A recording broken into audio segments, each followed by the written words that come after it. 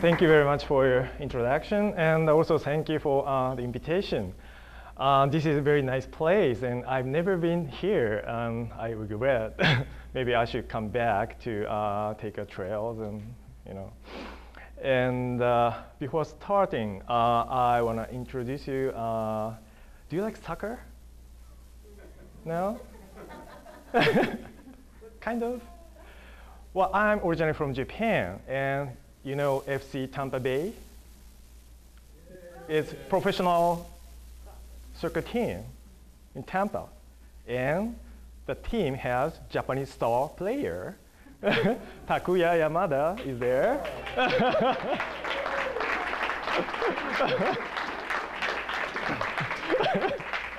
Well, thank you for coming. So Teotihuacan is located in Mesoamerica. Here, the map. So Florida is right here. Sorry, I didn't include Florida. And here is Mexico City, and Teotihuacan is right here. And when I am asked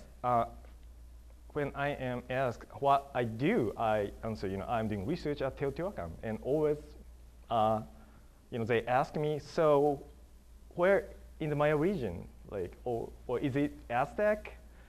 But its original civilization in central Mexico is Teotihuacan civilization, and just let me make a comparison first. So here is Maya region,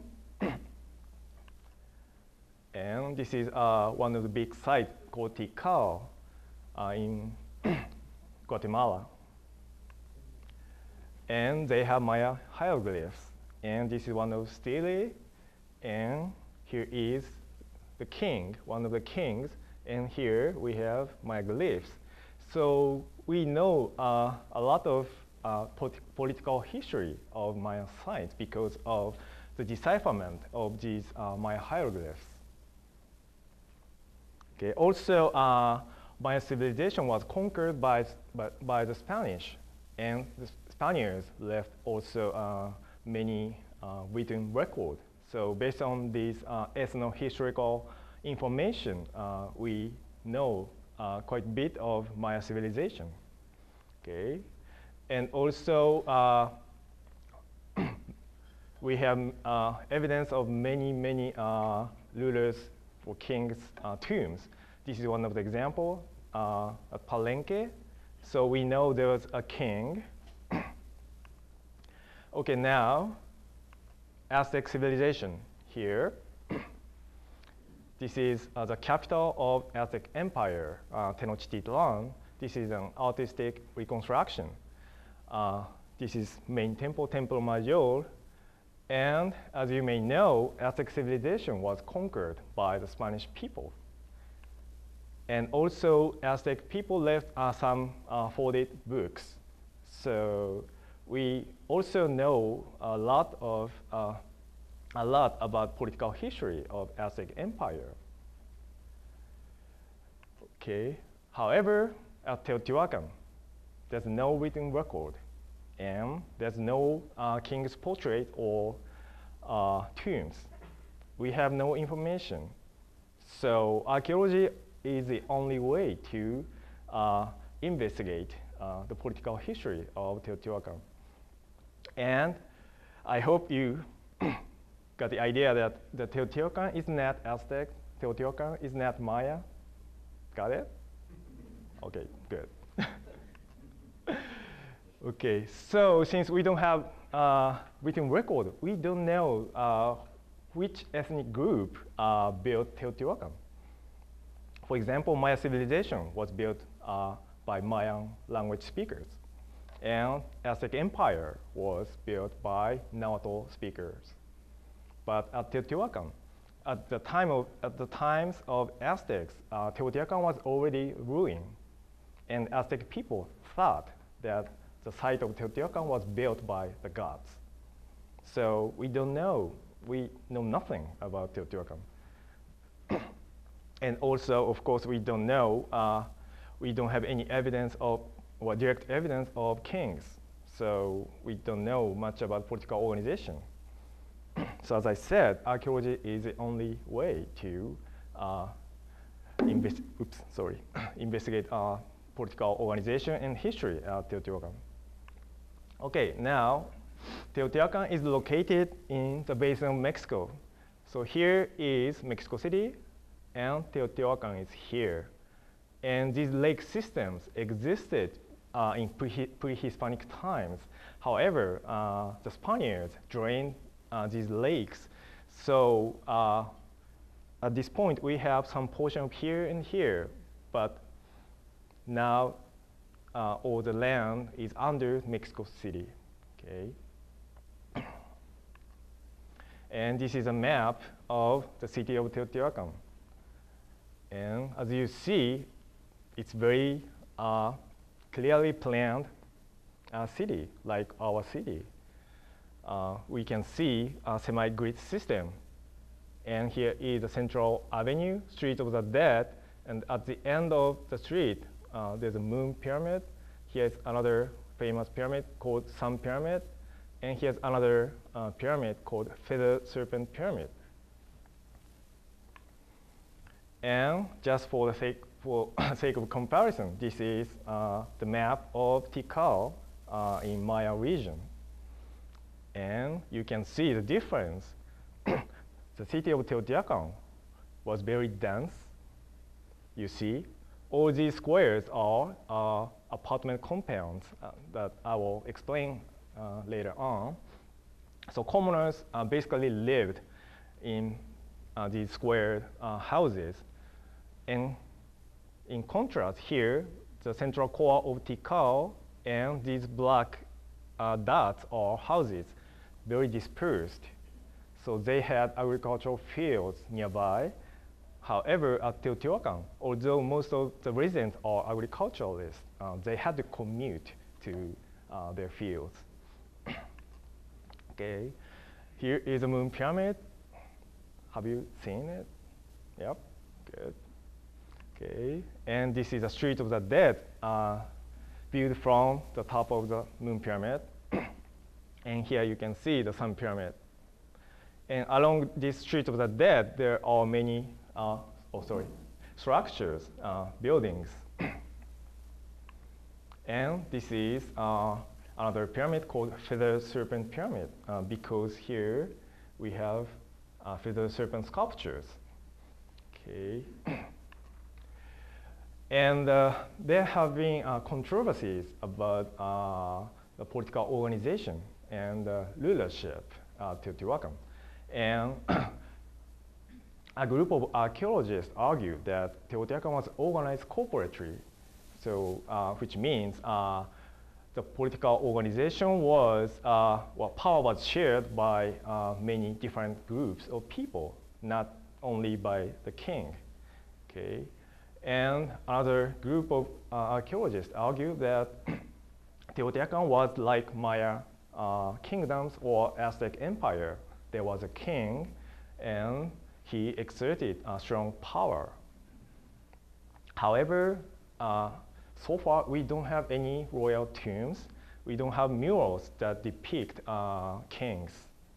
And architecturally, we are not sure where was a royal palace. So as I said, we don't know many things about Teotihuacan. So first question is about diachronic changes in state power. The state power was centralized like Aztec Empire or Maya kingdoms, or decentralized. And second question is about diachronic changes in the organization of ruling elites. So if there was strong king, or maybe there were many kings. And to do this, I'm going to look at labor and material resources used for construction, urban construction. And this is the chronology of Teotihuacan. Unfortunately, we use many weird names for phase. As you see, Patlachique, Tzacuali, Micautli, Tlamimilolpa, Xolalpan, and Metepec. And basically, Teotihuacan state was formed in transition from Takuari to Mikaotori phases, and around 300, there was urban renewal, which I will explain later on, and eventually the state collapsed around 650. And I assume it's hard to keep up with these names. I decided to use just early, middle, late. Got it? Very simple, okay. So before early period, the city had existed already, and there was population of about 6,000 to 80,000 people. And however, these big pyramids and structures of the dead were constructed later. And so far we have some evidence of small-scale structures here: Moon Pyramid, Sun Pyramid, and under the Feather Serpent Pyramid. But most of the structures or buildings were raised when they built these apartment compounds. So although you can't find any, well, not many evidence of earlier structures. Okay. And this is a Moon Pyramid. Well, we started the Moon Pyramid project in '98, and I was one of the members, and we found 7 superimposed pyramids. So it was not built at once. It started from this small pyramid, and it was rebuilt several times, and eventually they got the pyramid of this size.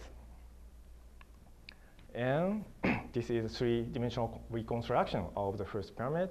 Here, very small. And next one, almost same. And third one, very small. So before the early phase, there was no like strong authority at Teotihuacan. Okay, and during the Takuari phase, which is just previous of early phase, population migrated to Teotihuacan due to volcanic eruptions here and here. That's why population was nucleated at Teotihuacan. However, they could have gone to other places, and we don't know exactly why they moved to Teotihuacan, not the other places. And okay, for this research to investigate the changes in state power, I selected excavated structures. Here are 6 structures: Moon Pyramid and some other here, and Sun Pyramid. And this complex is called Ciudadela. The Feather Serpent Pyramid is just this small one. And here's another complex, mega complex, called Street of the Dead complex. And to investigate the power of the state, I focused on the labor investment for these monumental structures to build pyramids. How many people, how many days were invested? And so labor investment can be used as a proxy for the degree and extent of power. As you are familiar, people who are living in big houses usually are rich, right? Maybe not true, I don't know. Okay, and there's a specific measurement unit to calculate labor investment, which is person days. So for example, 4 person days here may mean 1 person working for 4 days, or 2 people working for 2 days, or 4 people working for 1 day. Okay. And to calculate, to estimate labor cost, I decided to replicate a pyramid, small pyramid, using exactly the same materials, same techniques. So we didn't use any like modern tools. And through excavations, we already knew how the pyramid was built. So using exactly same procedure. So these are stones, and these are mud. And this style of structure is called talu tablero, sloping, the combination of sloping wall and vertical panels. This is the style of Teotihuacan architecture. So we replicated exactly talu tablero structure to estimate labor cost. And I don't mean to explain like in details, but construction procedure can be divided into many processes. So we estimated each process using the same measurement unit, which is person days. Okay, here is the result. So do you remember early, middle, late? So during the early phase, the most labor was invested here, as you can see. So just after the formation of the state,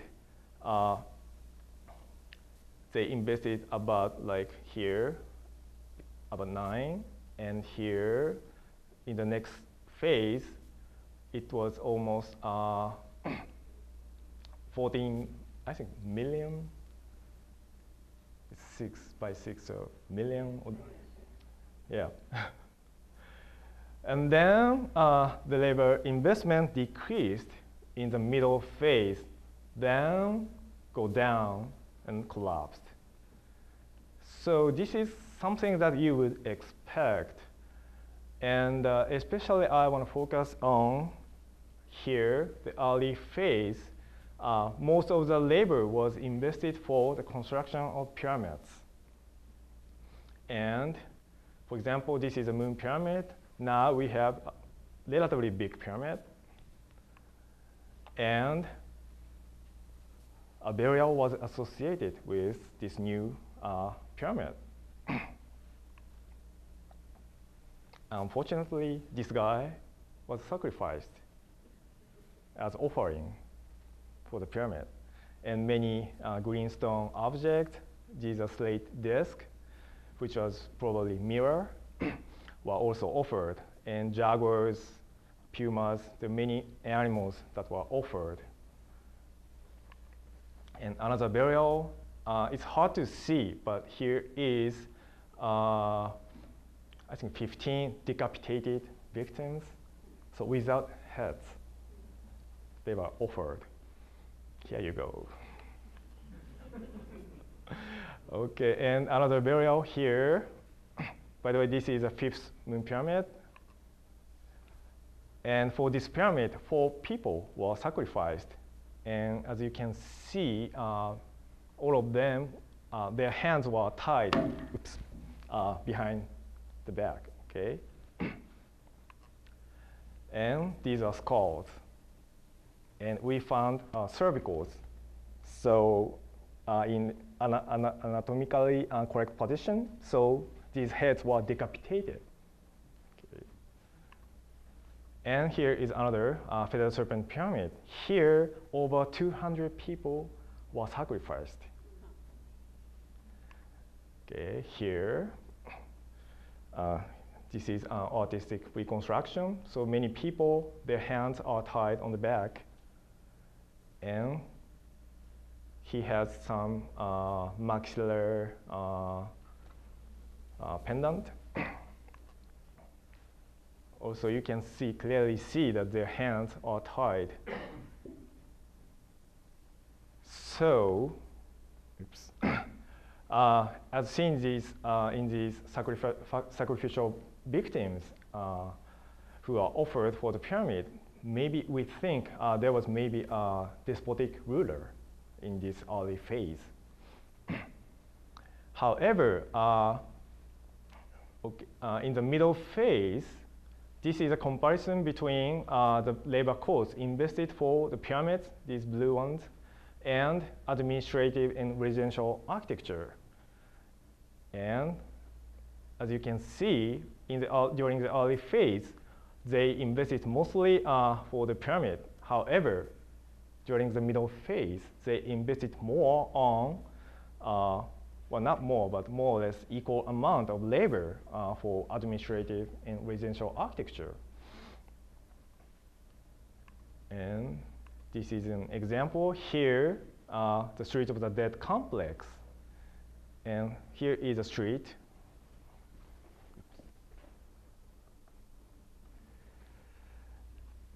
And this is the west side of the complex. And originally, in the early phase, they built only temples and some rooms. And during the middle phase, they raised the whole complex about 2 meters. Then built these many rooms, and we think they were used for administrative purposes. So that suggests that after the despotic rulership, maybe during the middle phase, we are seeing something different. And I think here we are seeing development of bureaucracy.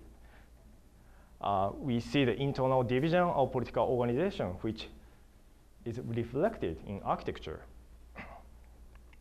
Okay. So now we kind of understand how the state power changed over time. However, it's not enough. Strong state does not mean weak commoners. So we should look at the relationship between ruling or dominant elites and commoners. So second set of questions is about diachronic changes in power relations between ruling elites, intermediate elites, and commoners. And also to what extent state intervened to the planning and construction of apartment compounds. As I said, about AD 300, there was urban renewal, and many apartment compounds were built for commoners. And to do this analysis, in addition to these structures in the central precinct, I used excavated apartment compounds.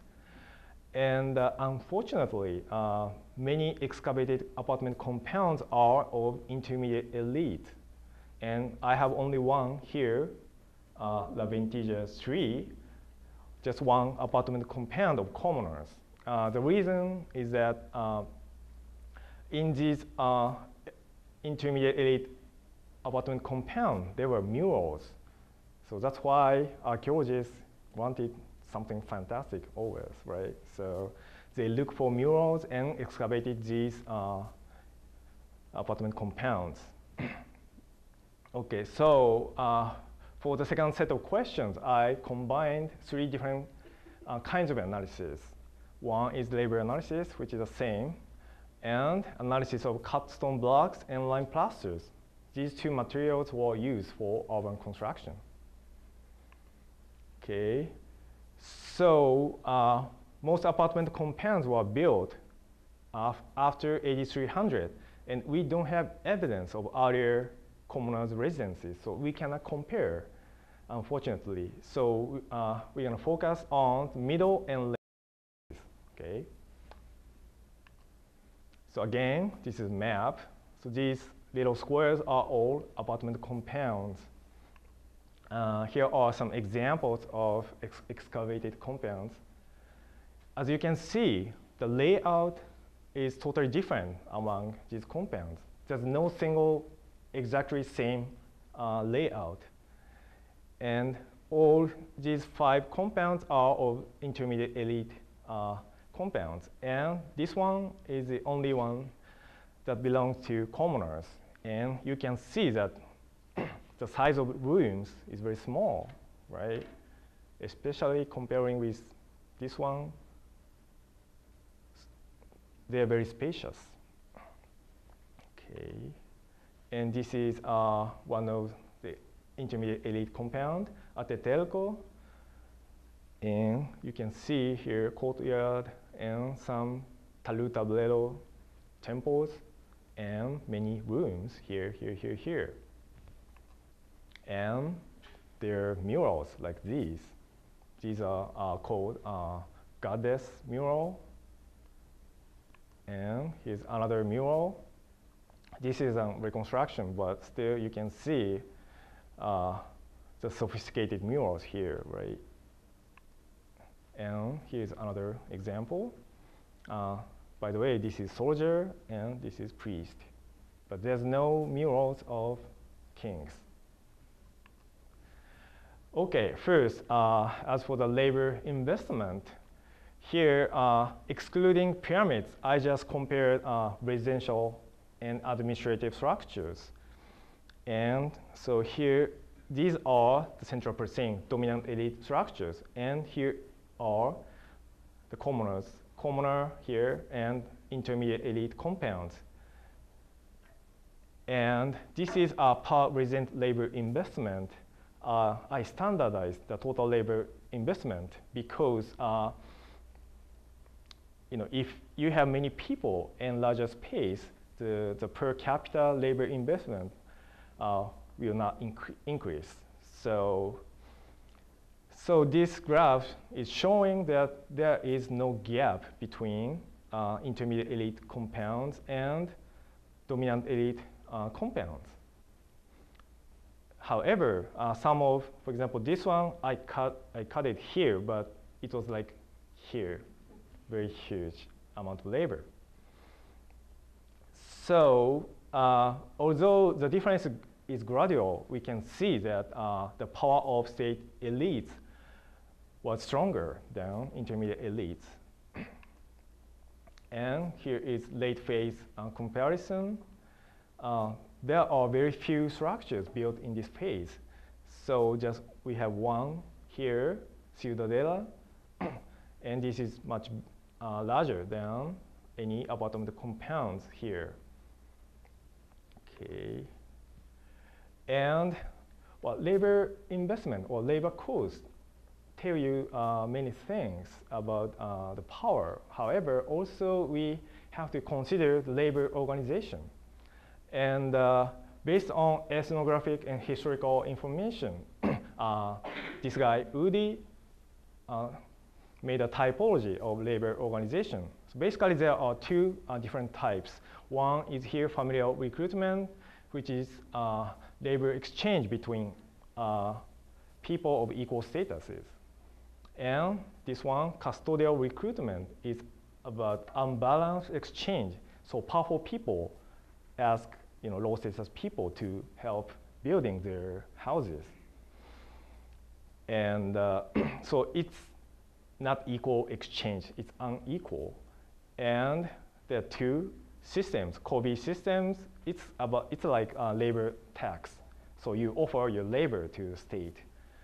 And festive custodial, you offer labor and you get food in exchange, which sounds better. So it should be clear that Teotihuacan state employed Kobe systems because of the large amount of labor. Maybe they tax each person or adult male to get labor. And we are not sure about apartment compounds. Usually in agrarian societies, residents build their houses by themselves. However, labor investment, based on my estimate, is huge. For example, to build like average size apartment compound, you need 600 to 1,300 people. Do you have like 1,000 relatives? Do you? Maybe not. So you have to ask somebody. But how you can afford? So here I think state helped, state subsidized some labor. And here is a comparison of one of the apartment compounds here, 164,000 person days. And Copan was one of Maya kingdoms. And first ruler used the labor of 175,000 person days. And these values can be transferred to these numbers here. As you can see, there's not much difference. So this apartment compound invested almost the same amount of labor that one of the Maya kings invested. How come? So my tentative conclusion is that labor force and construction materials for apartment compounds were subsidized by the state. And we can examine this hypothesis by looking at the organization of the production of cut stone blocks and plaster. Okay, here cut stone blocks, they were used for stairways and also as steps that surround plaza. And also as a step for rooms. And also for sculptures. These are all cut stone blocks. They're very expensive. So that's why the consumption of these cut stone blocks implies the degree and extent of power. So you don't have to read all this table, but here, early, middle, and late phases, and just focus on here, the late phase. So during the early and middle phases, here is the central precinct structures. So the state elites almost exclusively use cut stone blocks. However, during the late phase, none was used for state structures. Instead, these intermediate elites used many cut stone blocks. And even here, commoners, residents also use cut stone blocks. So here we can see some substantial change from middle to late. And also I did a provenance study where these rocks came from. So I sampled, here is a Teotihuacan, I sampled mountains around Teotihuacan and also some distant regions here, Texcoco region. And I did chemical analysis called X-ray fluorescence and using statistics, analyze the possibility of any archaeological rocks came from any source around Teotihuacan or in these distant regions. Okay, and okay, here is a summary, local rocks and non-local rocks. And focus on here. So this is commoners' residence, La Ventilla 3. They were poor. And they couldn't use rocks to build their houses. They used adobe, just sun-dried mud. And also, they used lime plaster, but there was not enough to plaster everything. So they were poor. But even though they were poor, they used cut stone blocks brought from non-local areas. How come? Just imagine you're poor, you don't have money. Would you go to, for example, from here to Arizona to get rocks? No, right? How did they get rocks from distant regions? And this is a plan of La Ventilla 3. So some of the walls were made of rocks, but many walls were made of adobe. That implies the social status of the resident. So my conclusion is that state, again, subsidized materials. So they collected cut stone blocks, then redistributed to the resident. So summarizing, during the middle phase, the state controlled the procurement and distribution of cut stone blocks and possibly subsidized some blocks to apartment compounds. And during the late phase, in contrast, state did not use any cut stone blocks. And some intermediate elites here coordinated the procurement of non-local rocks, cut stone blocks. But locally available rocks were procured independently by each compound or group of compounds. Well, I did not go into details, but I saw some differences in sources among different compounds. Okay, so now lime plaster. Do you know lime plaster? It's made of limestone. So first you burn limestone to get quick lime, which is calcium oxide, and then add sand and water to get calcium hydroxide. Then put the paste on the wall or floor. It's like a paint. It's about a millimeter thick or up to 5 millimeters. So I focused on the quality and recipe of these lime plasters, how they were produced within the city. Because lime did not exist in the Teotihuacan region. Here, the Teotihuacan Valley, there's no limestone here. Teotihuacan Valley is totally volcanic, and limestone is sedimentary rock. So they imported limestone or lime from Tura region, and here another Sumpango region. This is one of the examples of apartment compounds. As you can see, almost all the structures were plasters. They are white. And also the murals that you saw are drawn on top of lime plasters.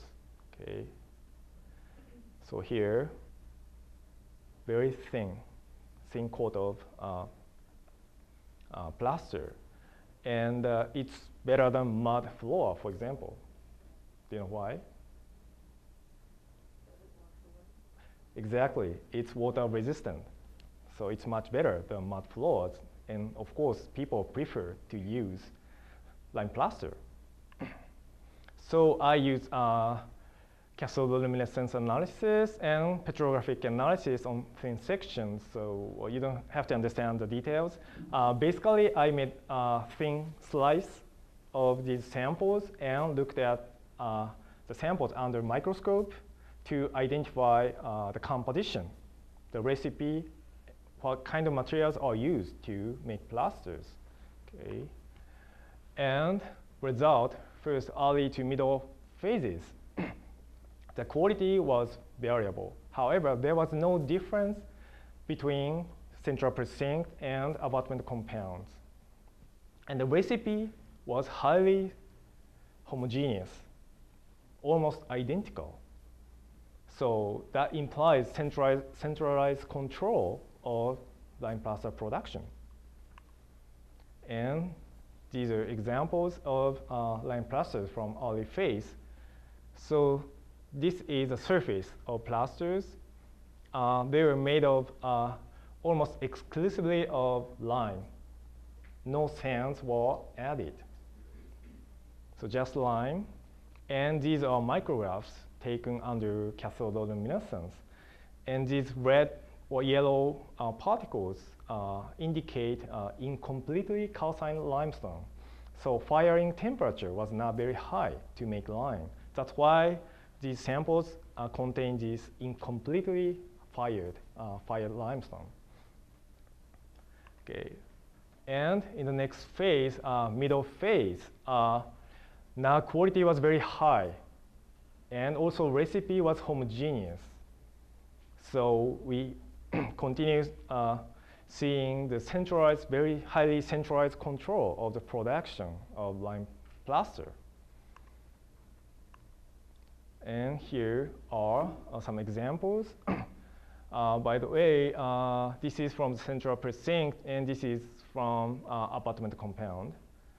And now they added volcanic ash here. These small particles are volcanic ash or tephra.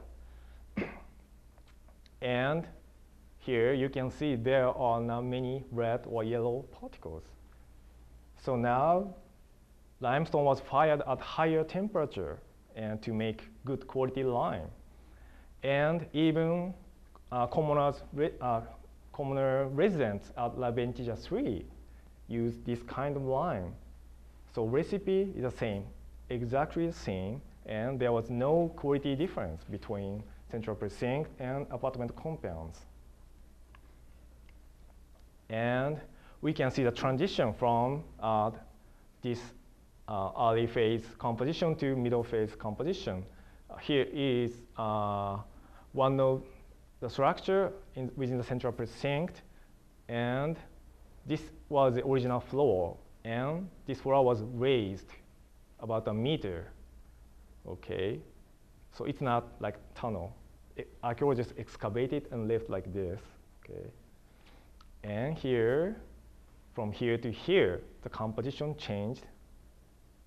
You can see, and this is one of the apartment compounds. Same from early phase composition to middle phase. So composition was highly homogeneous. And now late phase, the last phase of Teotihuacan period, quality was very variable. So there's no like good quality lime plasters. And also, however, there was no difference between central precinct and apartment compounds. And as for the recipe, very, very variable. There's no like homogeneous recipe in this phase, which implies there were multiple producers which were not under centralized control. And we can see some of the variation here. This is area structure, and this temple was covered by later structure. Well, the upper part was destroyed later on, but we can see the changes over time of the lime plaster composition here. And this is the first one, second one, and the last one. And here is cathodoluminescence micrographs. So as you can see, all these three are not the same. For example, this composition is very similar to middle phase composition. Very good quality lime with volcanic ash. However, in the second plaster here, we see some incompletely calcined limestone fragments. And here also. And in this last phase plaster, we don't see any, well, a little bit, but not many volcanic ash. So the composition changed constantly, and also there was variation among different compounds. And for example, this is one of the compounds, saguara and atetelco. So here, saguara sample has many incompletely calcined limestone fragments. However, here, we don't see any good quality lime. Okay. And one of the compounds called Yayawara. Here, I got sample from the main floor here, and it was surprising.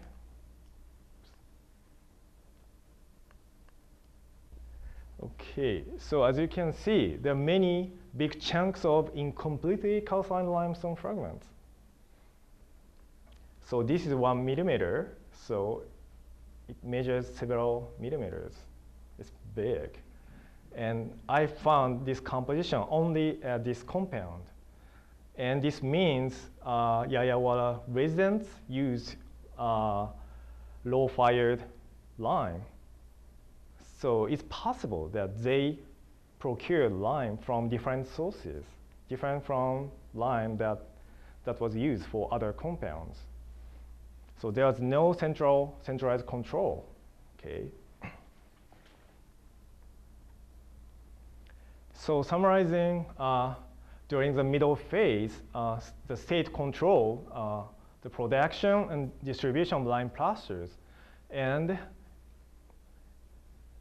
possibly subsidized lime plaster to apartment compounds, because, for example, as we saw, poor residents like at La Ventilla Street, they had access to good quality lime. They were poor. I don't think they could get good quality lime by themselves.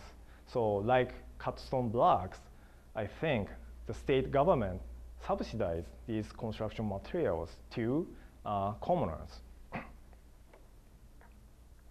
And during the late phase, there's no central control, and it is highly likely that there were multiple lime plaster producers.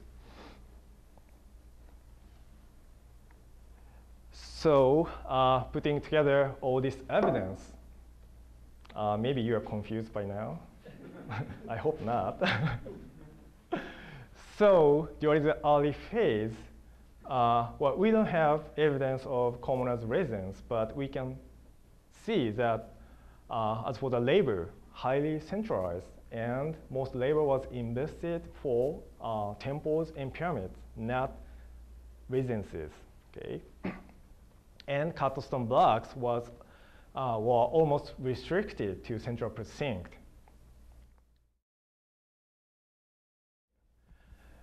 And we can see also the centralized control of the procurement and distribution. Okay, and as for the plaster, also it was restricted to the central precinct.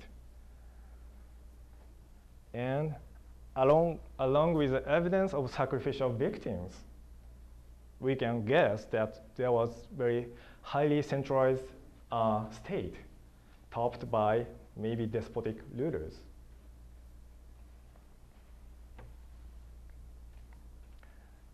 Okay, in contrast, during the middle phase, labor was decentralized. Many labor was invested for apartment compounds, not just for pyramids. And also, almost the same amount of labor was invested for administrative and residential architecture.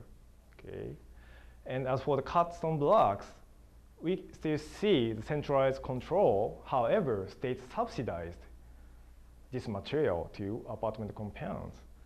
And same can be applied for plaster. There was centralized production.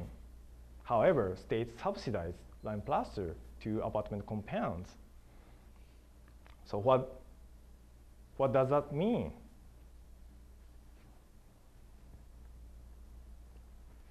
Here we see very strong infrastructural power.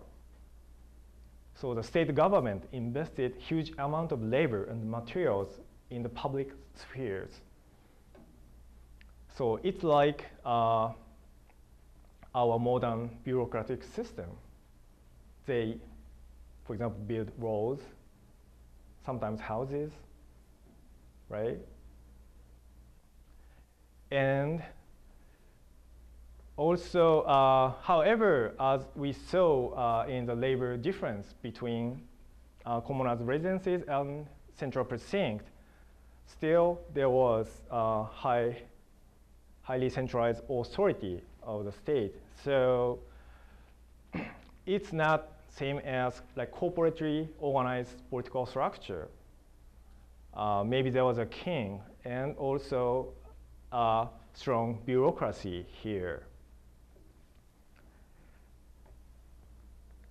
And finally, during the late phase, labor was highly decentralized, and cut stone blocks were restricted to some of the intermediate elite compounds. In lime plaster, there was no central control, so state lost their power, their control. And possibly some apartment compounds organized the production of lime plaster. So all this implies, first, reduced state power.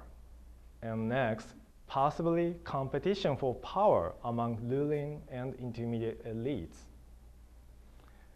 And it is very possible that these intermediate elites were originally bureaucrats during the middle phase, and they rose for power.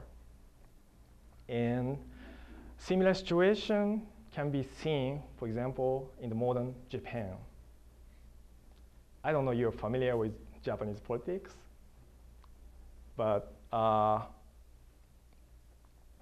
Japanese government, how they try to relieve earthquake and tsunami damage. They're like stupid. I'm very sad to say this, but because politicians don't have power, but the policies and politics were dominated by bureaucrats, and they were sort of competing for power, to make policies. So maybe we are looking at the same situation here. Politicians, rulers, kings, and bureaucrats competing each other and eventually collapse. And I hope Japan will not collapse soon. Well, that's the end of my presentation. Well, thank you very much.